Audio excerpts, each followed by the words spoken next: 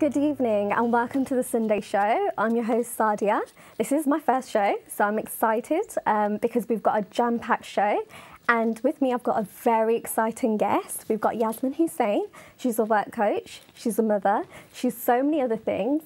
And we're going to get to know her a little bit more about her career. Currently, she's at an amazing position in her career. And we're just going to get to know her a little bit more. Hello, Yasmin. Hello, how are you? Hi, how are you? I'm good, thank you very much. Yeah, and so I've spoken to you a little bit before the show, and I'm actually so excited to introduce you to our viewers. If you want to tell us a little bit about you. Yeah, so I'm Yasmin Hussain. I'm a football coach. I've been coaching just over 4 years.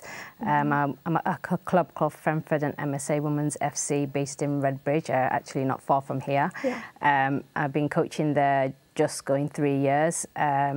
Yeah, I got into coaching through an FA Level 1 course done by Essex FA and Muslim Sports Association, just to get more women into coaching, especially within the BME background, Muslim women as well. So, yeah, so since then, I coach now over 100 girls a week. I go into schools, Redbridge schools, also FA community champion, FA mentor. So, yes. So. That's so huge. And just by listening to all of that, there's so much to take in. So, Yasmin, I want to know, like, you know, you're coaching 100 girls a week. Obviously, you didn't just become a sports coach overnight. I've read a lot about you. You've won so many awards. I just want you to list a little few and let the viewers know a little bit about that. Yeah, not so many, but yeah, so I've won a 6 County FA Grassroots Coach of the Year. That was last year. I won Asian Sport List Coaching category also last year. Recent one was the National Award BT Sports Community Award, Beauty Action Woman Award, and that was in December. Yeah, so I've won those 3 awards, and I've just won ones from my club and stuff, but yeah, they're the 3 major awards. That's huge.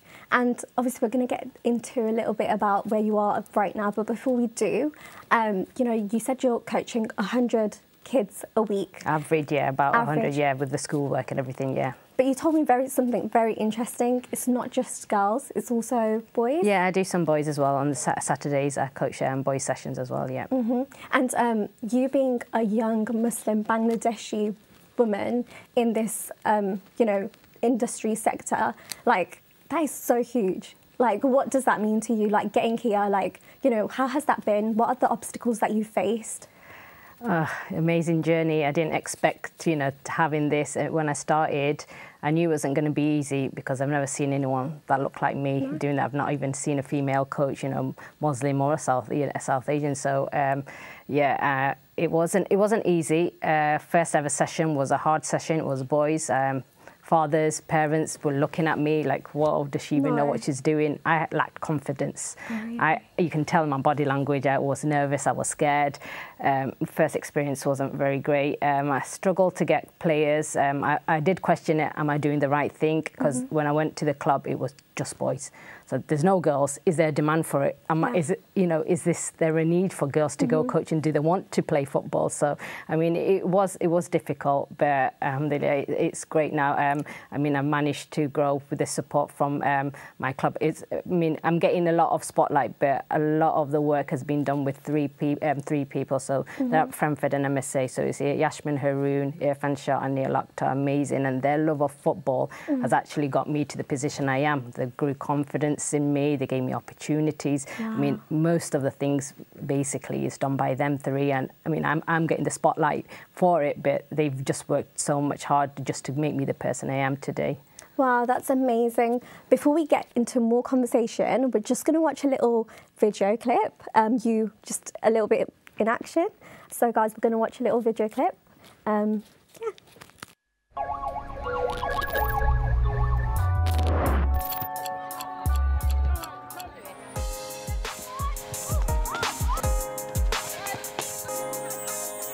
I'm the coach here. I got into coaching, it's been just over 4 years. We have 3 teams in the Super 5 League. We have 11-a-side league as well. It's grown. We've got Wildcat sessions all the way to ladies session. I really wanted to just give my community an opportunity and the younger girls to start playing football again. It's much more than just playing football, it's like a sisterhood. They feel that they belong here. Got to age 13, my dad said, look, you're the only girl. You can play if you find a women's only session with female coach. That was over 21 years ago, it's impossible. It's really good, yeah. I like the material. It makes me feel like I can play football without, there's no barriers to when it comes to playing football. Yeah.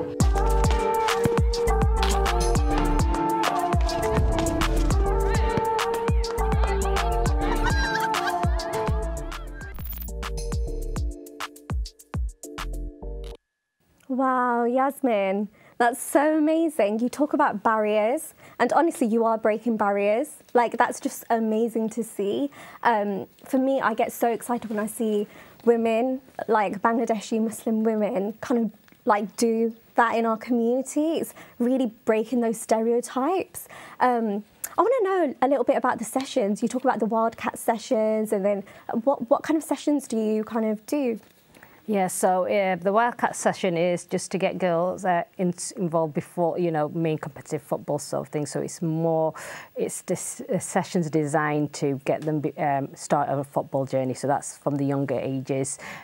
So yeah, they love the session. So I do that on a Monday, and then that follows up by another session I do for older 12+.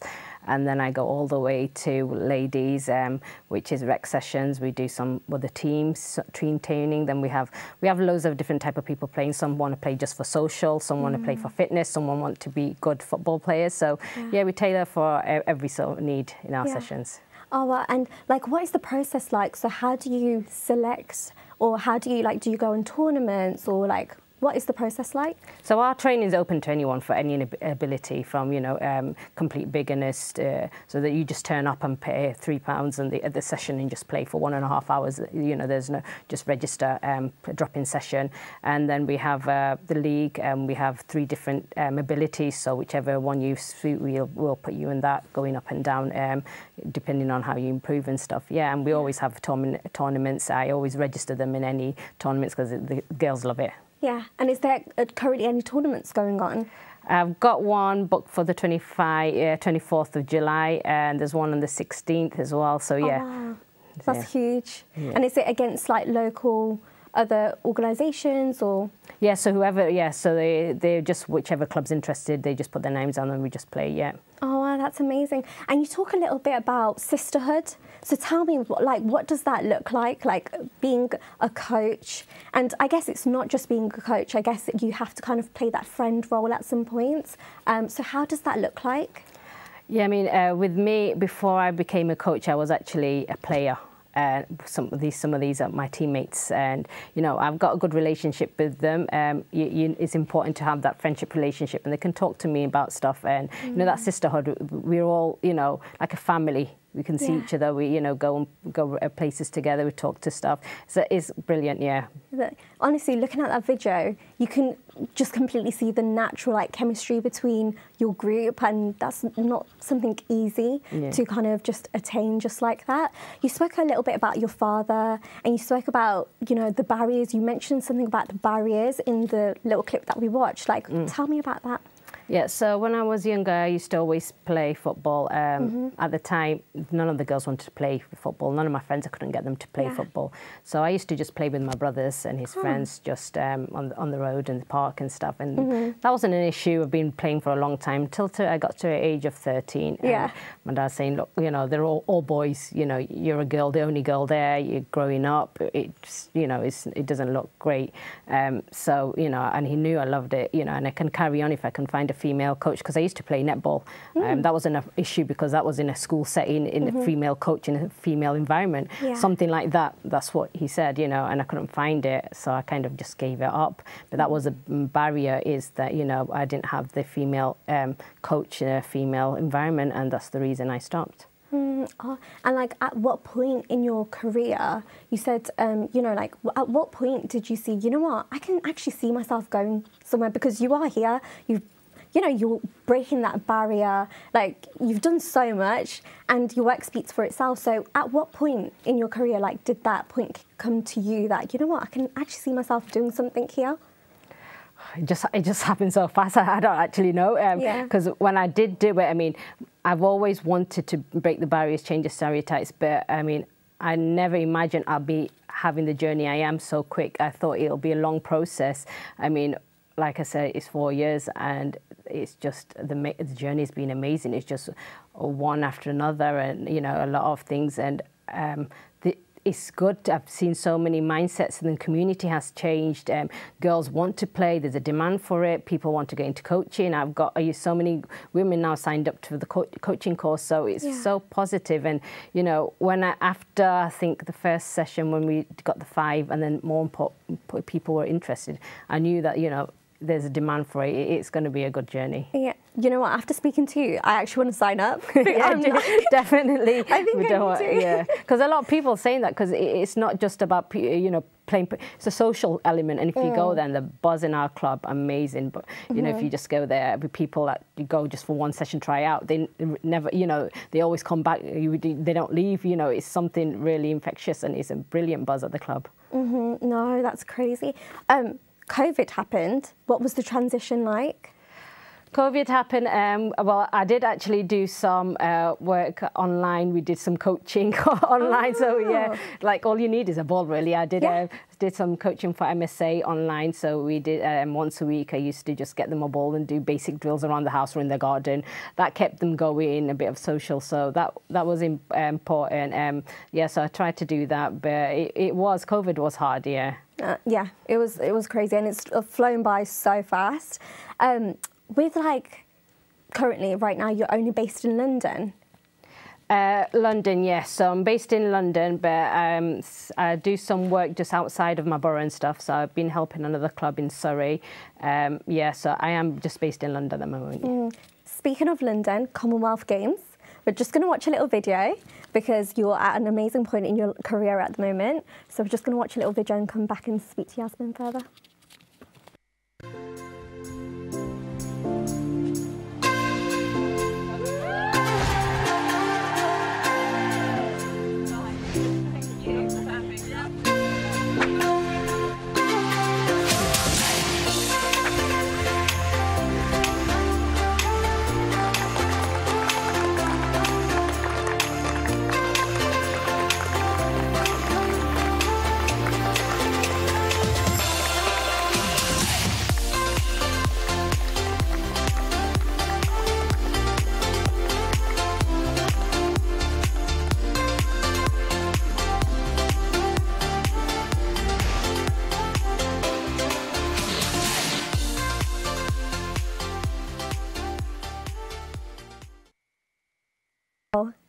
That is such a huge moment, Yasmin. Honestly, the Queen's torch. So you're the torchbearer. Yeah. Yeah. How did that happen? Actually, I was nominated by Yasmin Haroon, who was MSA, who I did the course through, FA Level 1 course through. So that's where I started my coaching journey through her, and she's been a big part of my journey, and she's also with the club I'm with now, Frankfurt and MSA Women's FC, and yeah, she nominated me for the work I'm doing, and yeah, so amazing, yeah. So do you just need that one nomination? Like, how does it work? Yeah, I think it's just that one nomination, and then the panel see it, and if they find it's for anyone that they think is making an inspiration in the community. I think they received over 8,000 applications, 2,000 get to be it throughout the whole of the UK, and luckily I was one of the 9 for the unveiling, so amazing. That's so crazy. And when did this happen?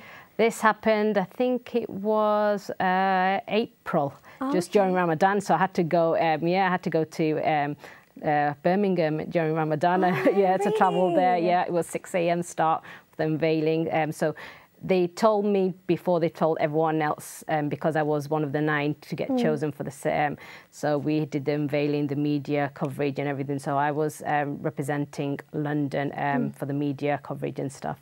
So yeah. You talk about representing. You're representing more than London. Like holding that torch at that moment, what did it feel like? Talk me through the emotions. Wow, I was it was just an amazing feeling.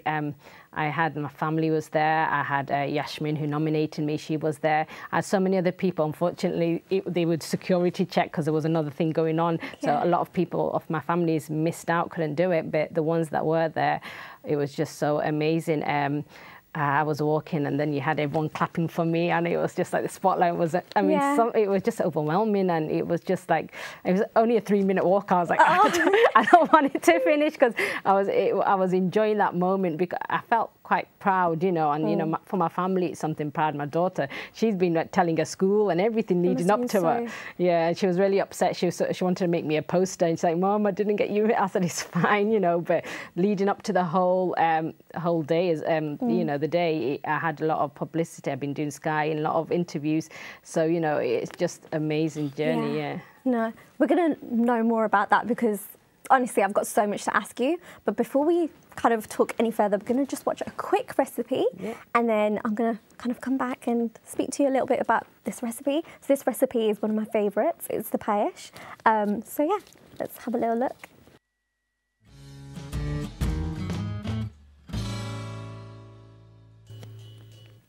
So that was Dud Lao payesh. I wasn't expecting that. Lao. That was. What did you think of that? I've tried it before. It's nice. Yeah, it actually goes with that dish, but I've not made it, no. Oh no, I think I'm going to have to make it. I have not tried it, so I'm actually excited. I'm going to use the recipe for myself and actually make some. Yeah, try it. It's nice.